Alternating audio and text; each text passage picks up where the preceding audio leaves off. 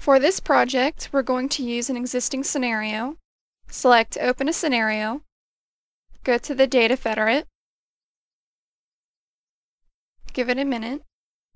Make sure you're logged in as student. If you're not, the username and password is student. We're then going to browse for our file under Public, Users, Training, and we're looking for Afghan Terrain. Open and let it reconfigure.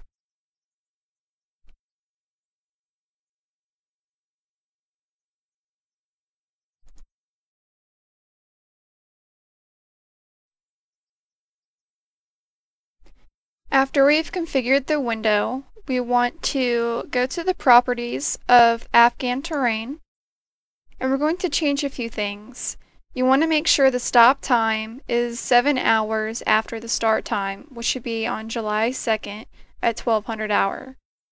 You also want to make sure that the epoch time is set to use analysis start time. Once you've done that, click Apply, then go to the description page and change the description to "Can I survey 10 different locations from a UAV?"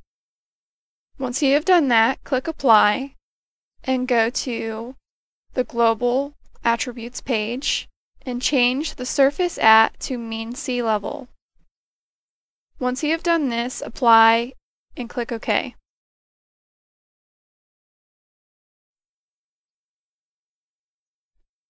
We will now want to create a new area of interest, but first we will want to toggle off our previous one or delete it. To do this, either uncheck it or right-click and select Delete. We will then want to create a new one by opening our object browser, selecting Area Target Wizard. Name it Hot Area. Ensure it is a color that will be viewable. I will be using red. And insert 4 points, both latitude and longitude.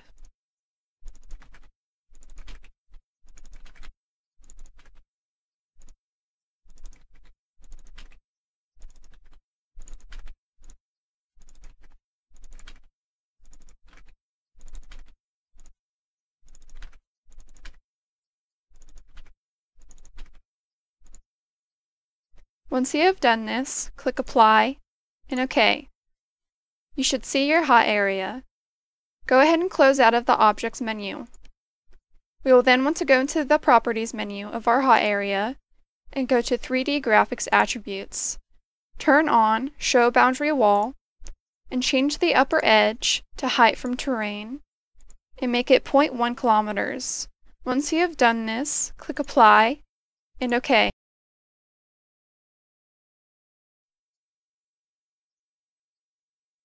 You may have noticed that my terrain is not loaded. If you find this is true for you, you have likely been given a resource folder.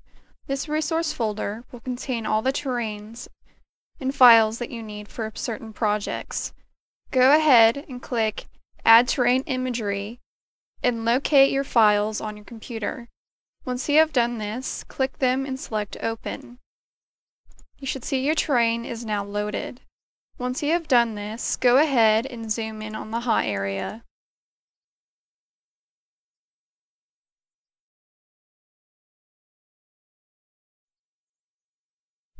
For the next part of this project, you will need Excel as well as the resource file hotspots. Once you have located the hotspots Excel file, open it up, copy the contents of A13, and select B2. Type in equals in the FX line and then paste the contents. Click Enter. This should what the correct formatted line should look like. Once you have done that, highlight B2 through B11 and select Control D. This is what the correct format should look like. Once you have done this, click Save.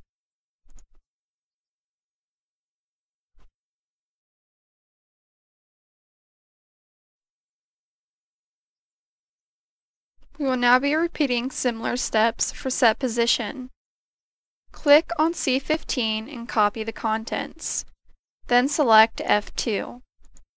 Type in equals in the FX line and paste the contents. Click Enter. This is what the correct format should look like. Select F2 and drag down to F11. Once again, Control D.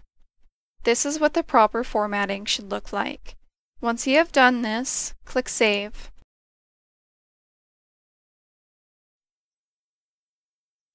For the next part of this project, we will be making use of the button tool. To go to the button tool, there should be a shortcut on your desktop. However, if there is not, locate it in your AGI folder on your computer and double-click the button tool shortcut.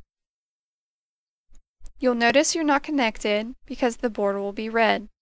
To connect, select Connect.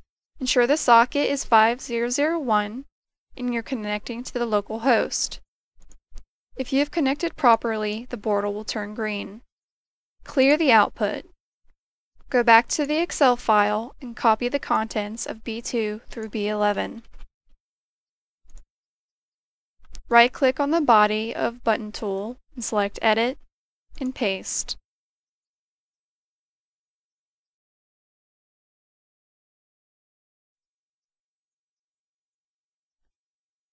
Repeat the steps you did with B2 through B11 with F2 through F11 and paste them below the new commands.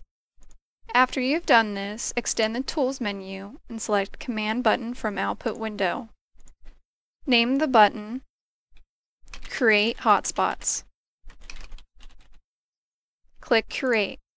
You should now see a button called Create Hotspots. Clear the output.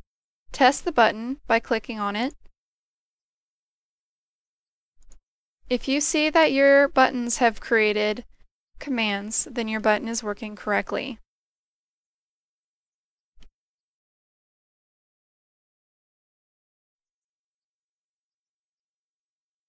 Using the same methods as before, we will now fill the contents of model scale and height above ground. Copy the contents of G16. In G2, type equal signs. Paste the contents. Click Enter. Once again, highlight G2 through G11 and Control D. Copy the contents of H17. Select H2 and type in equals and paste the contents. Press Enter. Highlight H2 through H11 and Control D. We will now go back to the button tool.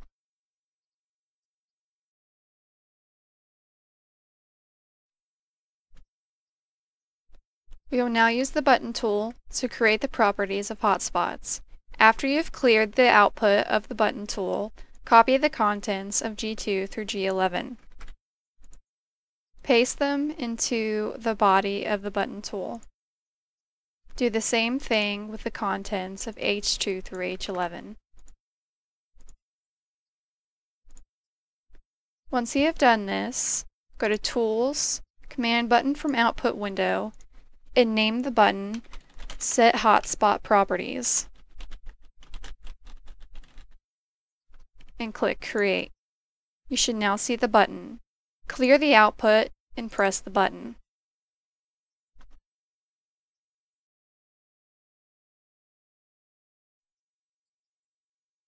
We will now want to declutter our labels. To do this, clear the output of our button tool and type in the following command. Click Send. Go back into STK and look at your labels. They should be elevated.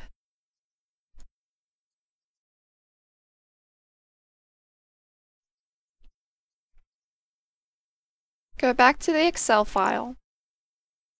Either repeat the same steps as before, or if your Excel sheets I2 and J2 are already filled out, select I2 through I11 and Control D. Same steps with J2 through J11. These are what the commands should look like. Once you have done this, we are going to create another button. But first, clear the output of the button tool. Copy the contents of I2 through I11 and paste them into the button tool. Do this with J2 through J11. Create another button and name it Set AZ Mask. Once you have done this, clear the output and press the button.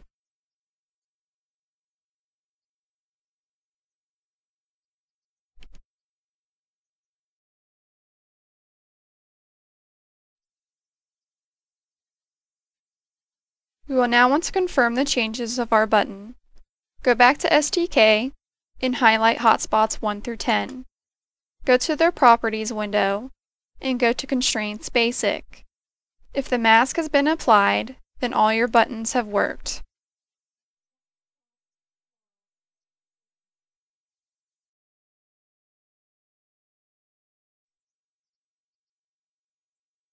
We will now want to insert an aircraft.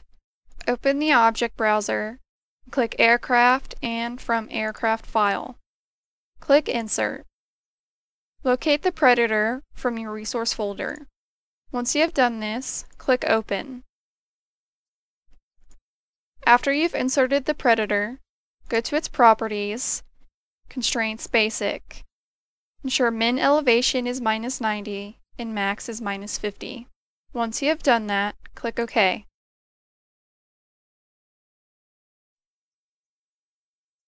Let's see what the Predator sees. Right-click on Predator and click Access. Highlight hotspots 1 through 10 and access the graph. This will give you a very detailed explanation of all the access points of all the hotspots. Once you have finished looking at the graph, close out of it and remove all the access points we just computed. Click Close. Let's animate the Predator. To do this, click Start. If the animation is too fast, you can decrease the time step or increase it. You can also step in reverse or step forward. You can also reset the animation at any time. This concludes our tutorial of STK 10.